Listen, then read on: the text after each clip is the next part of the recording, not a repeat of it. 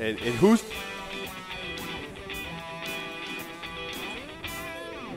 This segment is brought to you by Tenable Network Security, the creators of Nessus, the world's best vulnerability scanner. Check out the new Nessus Enterprise and Nessus Enterprise Cloud. Engage your IT department in the vulnerability management process today. And the segment is also brought to you by blacksquirrel.io. Pen test networks from your browser. Exploit the limits of network security through just a browser. Have a Chrome exploit in your rootkit, in your toolkit or your rootkit? Good, but for the rest of us, there's Black Squirrel. Visit blacksquirrel.io for more information. I like how you made that flow. You like rootkit, toolkit, or both. Or both. It works, yeah. you know? Yeah. That was awesome. It's either way, you know? So, big shout out to Eddie the Yeti. Oh, my gosh. Eddie was on the show, and I made my... Well, I haven't actually made my donation. It's in my pocket. Well, I made the donation for you. I made the donation to the... who did you make the donation to? The donation goes to Eddie, and Eddie supports both HFC and the EFF. I got 90. Is that... I owe you 10. Man. I told you 4 hours ago. Oh, my God. I thought I had more in there. Take it out in your hide. Yes. Yeah, it's for last No, night. that's the $100, or in my case, $90 and 10 from Larry. Donation to the EFF. Is that and Hackers for Charity. And Hackers for Charity. And we bought our original prints that Eddie made out of his soy sauce. Soy sauce. Go listen to the segment on the show. It's all. It's really juice. Cool. Yeah, he's hacking art, and we. Now I can put up a picture of myself, which is just what everyone wanted here in the Security Weekly studio. Right. Is a picture of me. Yes, and I bought mine as well, and actually I had to buy yours because you had already left when he released them for sale. Yes. And I because no one else wanted to buy them. I seriously considered giving you mine and keeping yours. We should have a picture of each other in each other's offices. That would be sweet. I was going to hang mine over the bed, actually. That's a good, I think our wives would have maybe liked it even more if we swapped and then hung them over the bed. Would that be weird? That would be weird. Yeah, problem is that it would be salty, but not by the soy sauce. That's right. Oh. Carlos is here with us. Welcome, Carlos. Sorry. Don't worry. I know that you tend to forget me. No, it's not. No, now you make me feel bad, dude. You should feel bad. You always do. You always does. You know what? He didn't introduce me either, Carlos. Did I forget to introduce everyone? Yep. I'm an idiot. Yep. No, you know what? Never mind. I take that back. I'm an asshole. Tell us something we don't know. But we all still get along. That's the point. Yes. So, Carlos and Larry, welcome to the show. Is it too late for that? I'm sorry. Daniel Ayoub. Did I say that right? You did. Ayoub. Ayoub. Daniel Ayoub. Daniel, welcome to the show. It's nice to have you here. Thank you for having me. Hi. So, in addition to Carlos and Larry, we have Daniel. Daniel and I met at DEF CON. They flagged me down probably on Friday when I was slightly intoxicated from some listeners that brought us gifts of the alcoholic beverage kind. Or maybe it was Saturday. Which you neglected to share with me. Well, you weren't there. Because okay. Everyone asked me, where's Larry? Dude, that was the running joke throughout the entire conference. Everyone comes up to me, and it's like, where's Larry? They're like, first, hey, Paul, where's Larry? But no one goes up to Larry and goes, where's Paul? So I was telling people, you're going to go up to Larry and ask where Paul is. So did anyone do that? No. Yes. Yeah. All of them. It was really annoying. Make me feel better. But Daniel and I met at DEF CON. And Daniel, who's your partner's name? Your business partner? Jock. Your business partner. And you're like, Paul, we have this really cool idea. We started this company. We think it's really cool. We have this really cool hardware hacking device. We know you're into like hardware type embedded device stuff. And we want to make a device to protect grandma. And that really resonated with me because protecting grandma is important from the evils of the internet. So Daniel is now working full-time on a product called iGuardian. And while it is tailored towards grandma, he's holding the product up rather now, yes. It is tailored at grandma. There's some really cool geeky stuff under the hood that I wanted everyone to hear. And who knows, maybe it's something you can use to help protect grandma. So, Daniel, take it away. Thank you, Paul. First, wait a minute. Now, every entrepreneur, right, You need an elevator pitch. So, Daniel, I'm going to put you on the spot. What's your elevator pitch? Okay, the more connected devices you add into your home, the more larger you're making the attack surface, right? Consumer electronics in general have a pretty bad reputation in the industry for having a lot of different vulnerabilities, and the vendors don't always release patches in a timely manner. Even if they do release a patch, a lot of times consumers don't know even how to install them. So trying to make something to mitigate a lot of the risk that people have with the more devices that are connecting to their home networks. Trying to develop something that's very, very powerful and useful so that anybody who's like an advanced user and wants to be able to tinker with it, there's a lot of really good stuff there, but also easy enough that someone like my mom can just plug it in and have at least a baseline of protection. So, can I make a recommendation for a shorter, even shorter pitch? Okay. You take this device and you plug it in between your computer and the internet, and it protects your shit. Huh? There you go. Huh? I mean, that's essentially what it does, right? Yes, exactly. So it's a small embedded system running OpenWRT as the base operating system, and then I've got Snort installed as an inline IPS. So it basically sits on the wire. Yeah. Sorry? My first question for Daniel, when he said, well, it's MIPS, it's running OpenWRT, and it's running Snort as an inline IPS. And I said, whoa, and I stopped him right there. I'm like, whoa, back up, back up. So you mean to tell me that you compiled Snort with OpenWRT for MIPS? And he just looked at me, and he was like you could see, like, in his eyes, like, there were many nights where he was crying uncontrollably. And you could see the, like, look of horror. He was still scarred very deeply from that process. I'm like, dude, I totally respect you now. I'm like, you're going to come on the show. Anyone that's willing to fall on the sword like that for the rest of us, because that is not fun. Cross-compiling large open-source applications like that for MIPS is painful. Yeah, so the MIPS product will be the production unit. The prototype that we've got right now is a dual-core ARM, but even that wasn't fun. Yeah, ARM is a little better, but it's still not fun. Yeah, yeah, exactly. So yeah, the product is, like you said, it's just basically OpenWRT is the base OS running on a dual-core MIPS platform, and you'll be able to customize it and tweak it as you see fit. I'm connected behind one of them right now. And if it's okay, I can show you some of the console and some of the stuff that we've got there. Sure.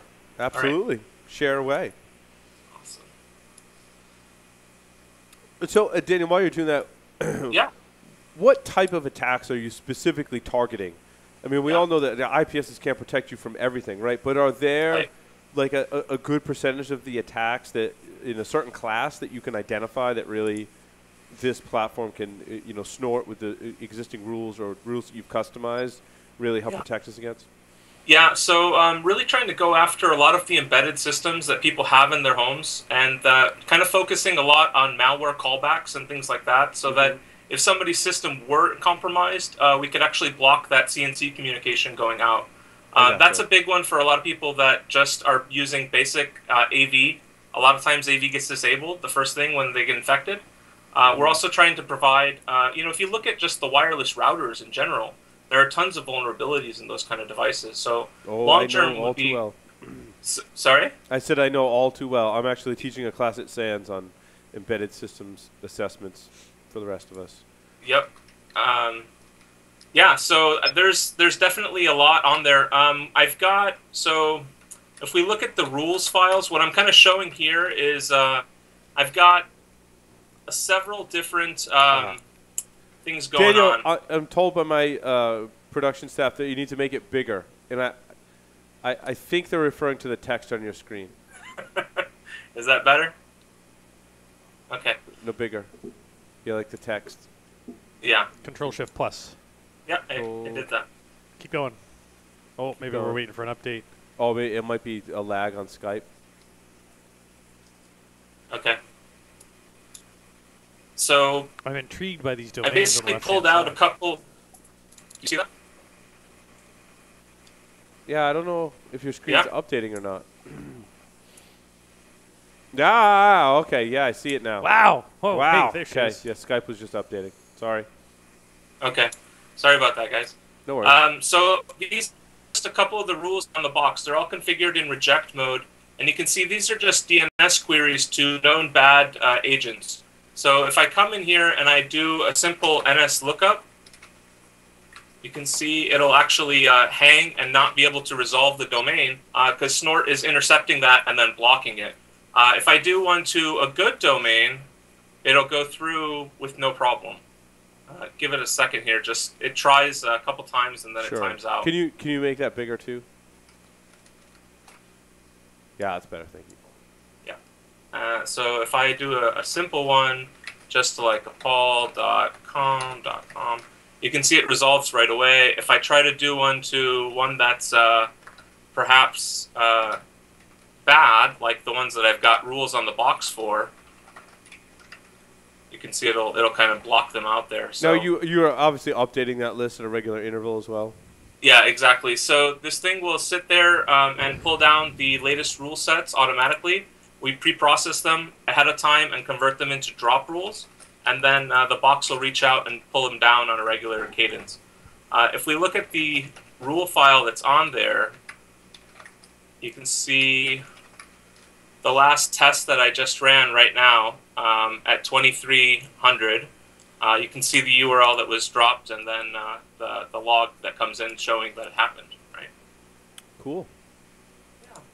So it's like I said, it's a very powerful tool so that people who really want to be able to control their networks and be able to lock it down, a lot of times if you look at what it costs to actually build a Snort box, you're going to wind up spending a couple $100s just on the hardware alone.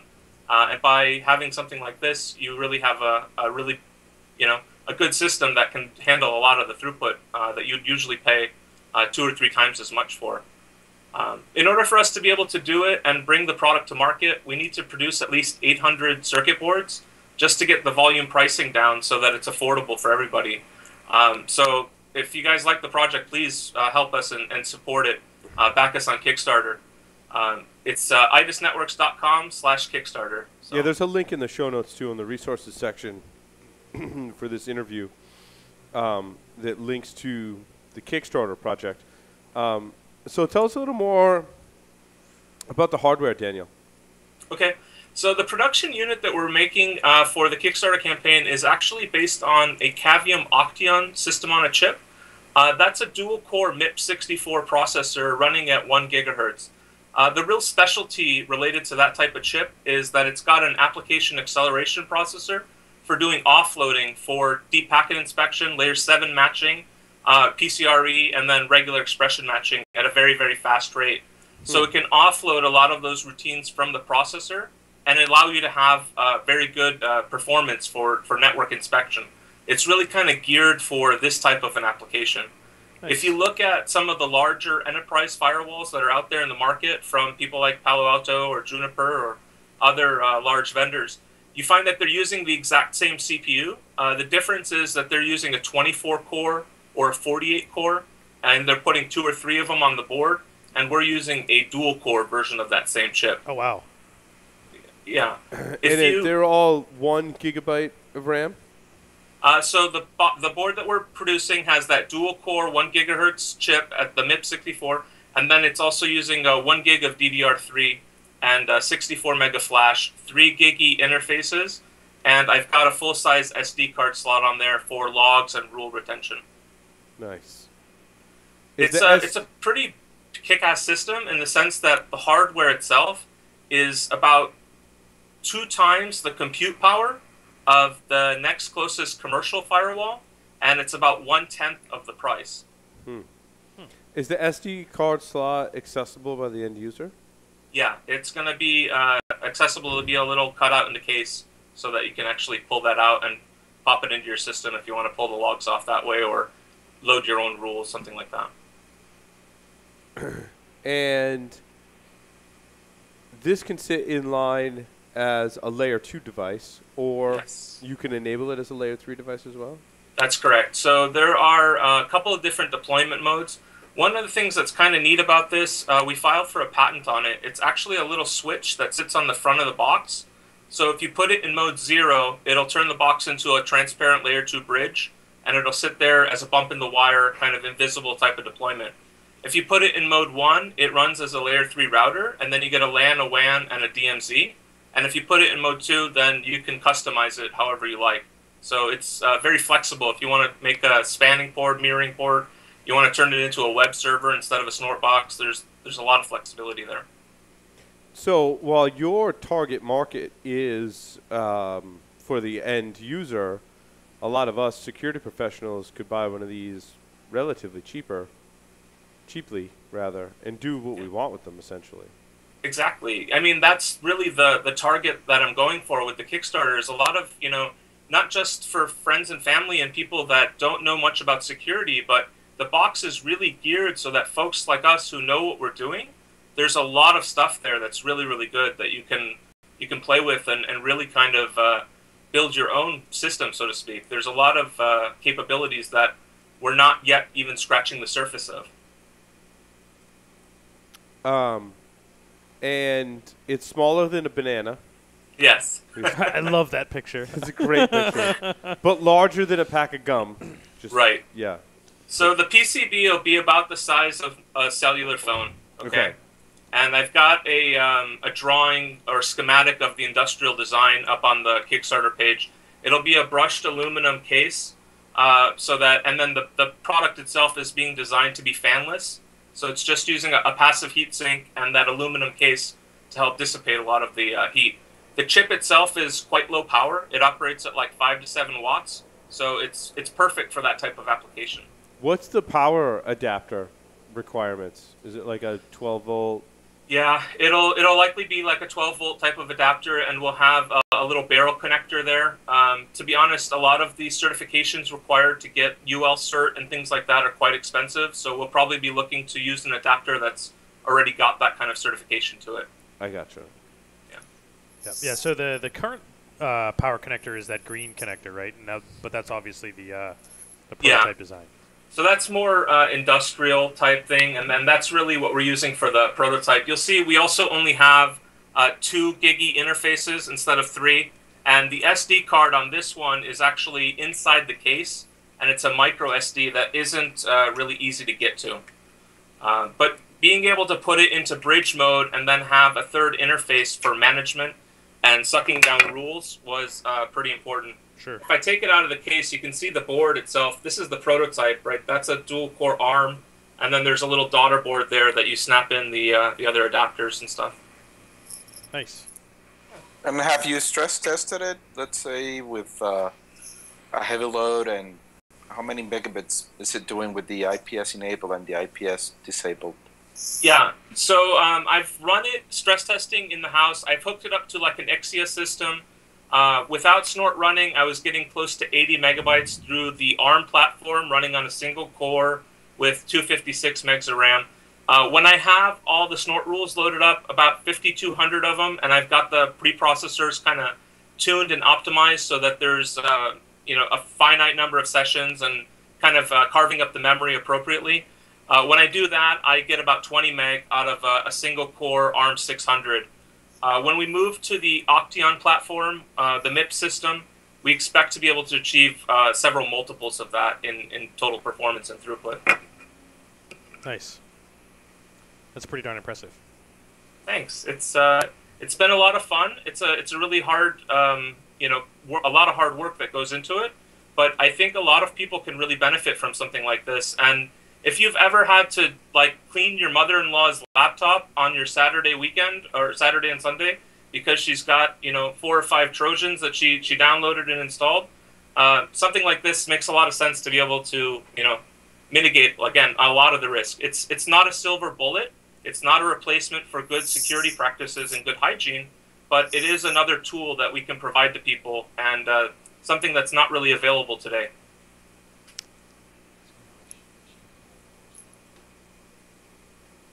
So have you worked with Snort before, Daniel?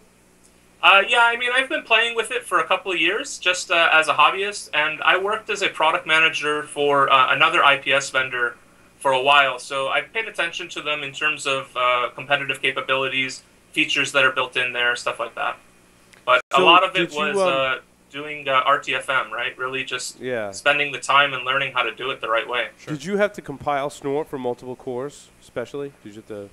So right now it's running just on the single core, but yeah, Snort is single threaded. So if you want to run it on multiple cores, you basically got to slice it up, and then what's going to be inspected on core 1 versus core 0, and then run multiple instances of it. Gotcha. In the initial version, we'll be probably running it on the single core, based on the reference design that we've talked to the engineering company, and they've told us that board should be able to get at least 50 megabits just on a single core. Without too much optimization. When we fully tune it and optimize it with all the hooks in the SDK, we should get a couple multiples of that to be able to get significantly higher throughput. But if you think about what people have going into their homes today, 50 megabits is pretty, especially here in the States, that's a pretty good pipeline. And what's the full retail price? Yeah, so we're selling them on Kickstarter for $149. That includes access to community and open source rules. If you want to subscribe to a premium subscription from Emerging Threats or SourceFire, you have the ability to do that as well. The MSRP we're targeting when we actually give this thing to retail will be closer to $179. Cool. And I think if you go on the Kickstarter page right now, I've got a couple of them left still at the $129 level. So hurry up and get them before they go. There are 39 left. At 129. Yep. Yeah. So some of the other questions that I'd have, obviously, you want to be able to make it for other folks to be able to play with and tinker for the more advanced folks. How open are you going to be with the project? Am I going to be able to download firmware? Am I going to be able to compile my own firmware? Yes. All of that good stuff. Yes. So we're planning on pushing everything back into the community. It's intended to be a 100% open source software platform. We might not release the hardware schematics just for obvious reasons, but the software will be 100% open source. We'll have the SDK available, as well as any code that we contribute to the project and getting it up there. Awesome. Do you guys run Snort? You guys have a Snort box running at home? I have not personally run Snort in some time. And I do not currently now, mostly because it's just a hangover from my old pfSense box that didn't have the power to do so. I may spend $129 after the show. Yeah. Awesome. Thanks, guys. Daniel, thank you so much. I encourage our listeners to check out the Kickstarter page. You can find it in the link in the show notes for episode 383. Daniel, are you ready to play 5 questions with Security Weekly? I am ready. 3 words to describe yourself. Hacker, father, and entrepreneur. If you were a serial killer, what would be your weapon of choice? I think I'd be an axe murderer. If you wrote a book about yourself, what would the title be? It's a long way to the top.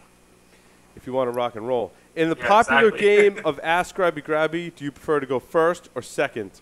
I've been thinking about this one. I think going first has some advantages. Okay, so first. Pick 2 celebrities who could be your parents. That's a tough one. I'm going to go with Samuel L. Jackson. Oh, nice. That's a good one. Yeah. And Tina Fey. Nice. Oh, wow. Oh, damn. Larry, pick a random number from 1 through 11, but not 6. 3. If we came to your house for dinner, what would you prepare for us to eat?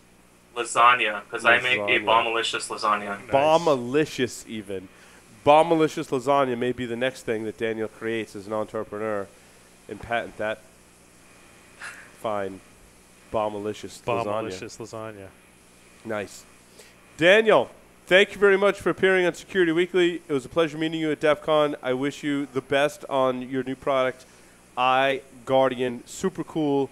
And I know it was kind of like product placement with iGuardian, but you can download all the software. It's free. It's open source.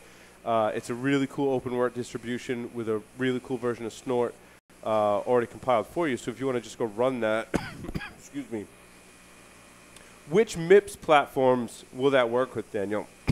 So it's being compiled for a MIPS 64 and specific to the Cavium Octeon. Okay. So if you wanted to go find your own hardware, you could conceivably go run it on that. Yeah, the Octeon 3 is the latest generation of that CPU, and that's what we're targeting for this project. Daniel, thank you very much for appearing on Security Weekly. We hope that you come back in like a year and you're like a millionaire. Thank you, Bob. Very Awesome. kind. Thanks, Daniel. Thanks. And with that, we are going to take a short break, come back, and talk about the stories for this week. You know what someone said about our pizza? What? Looks like a non-optimal compression algorithm. It was still edible, though. It was. It was. We'll be right back.